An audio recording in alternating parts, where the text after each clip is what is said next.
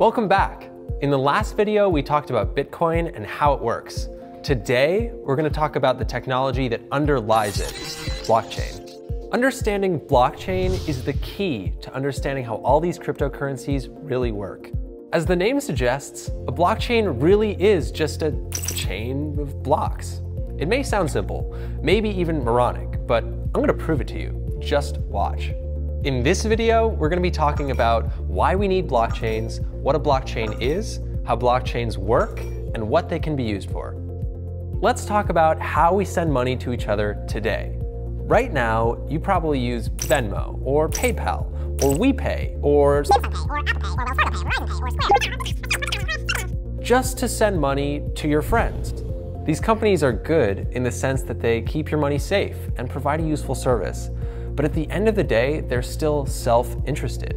No amount of glossy marketing should distract you from the fact that they're simply trying to maximize their own profits. Unfortunately, sometimes that's at your expense. We see this in the form of lengthy transaction times, high fees, and other red tape. But what other option do you have? You know where I'm going with this. Blockchain allows you to safely send money to your friends, all without using a third party like a bank. The middleman is completely removed. That's a whole new ball of worms. That's a whole new can of wax. Sliced bread. But how can blockchain actually replace these services? What is a blockchain? To put it simply, a blockchain is a public distributed ledger. Okay, great guys. I think they probably got it. Video's done. So we'll take lunch now. All right, let's actually explain this. In the last video, we talked about ledgers, which are essentially lists of who owns what. The payment processors, like the ones I just mentioned, keep their own top secret ledger. Blockchain systems work a little differently. Imagine taking that one ledger and giving it to thousands of people all around the world. Each person maintains their own copy and checks it against everyone else's to make sure that no fraud is happening. This is all done using specialized computer software.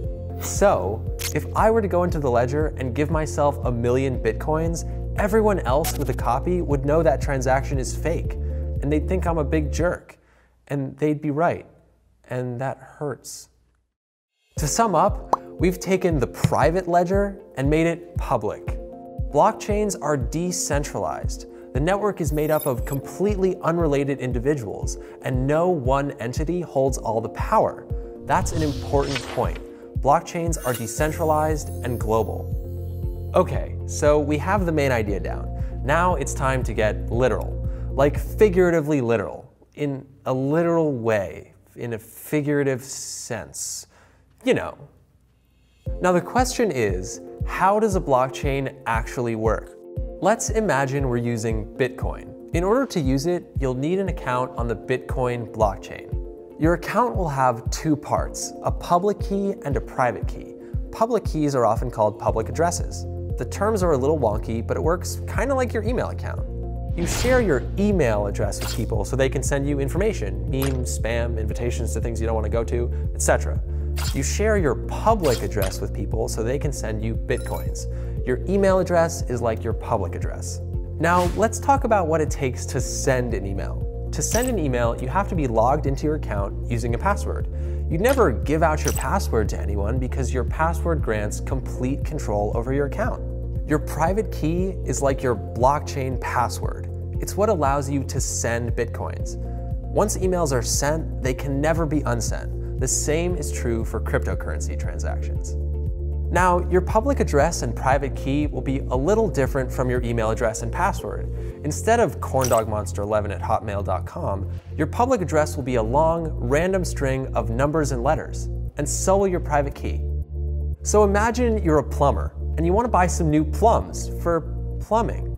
But you're a hip plumber, so you use Bitcoin. What happens to that transaction? Well, your transaction is broadcasted to and received by each computer on the global blockchain network. Once your transaction is verified as non-fraudulent, people called miners come in and do the heavy lifting with fancy number crunching computers. Miners do two special things, both of which are extremely important. They take valid transactions and group them into what are called blocks, and then they add those blocks onto the official public ledger. Here's the thing. Actually adding a block to the official public ledger requires a great deal of energy and computational work. To find out why, check out our in-depth section on mining. So anyway, why would miners go through all that trouble and work just to add a block to the blockchain? It takes time, effort, and electricity. Well, when miners add a block to the blockchain, they are rewarded with newly generated bitcoins. That's the incentive. Mine a block, get some bitcoins. Here's an important point. Each block is permanently linked to the one that came before it, so that no one can go back in time and add a fake transaction. The blocks are so permanently linked that they're almost like an unbreakable chain. So a blockchain is just like a chain of blocks after all. Who knew? Well, I did. And now you do, you also do. Block plus chain equals blockchain. Let's recap. Blockchains are public distributed ledgers that thousands of people worldwide work to maintain and secure. Blockchain technology is what allows cryptocurrencies to work and exist in the first place. Without it, we'd have no Bitcoin. But guess what? Blockchain technology is useful for far more than just financial transactions and crypto. In fact, it can be used to store, verify, and send all kinds of information, not just financial data. And that's why people all over the world are so excited about this technology and why we're exploring so many new use cases for it.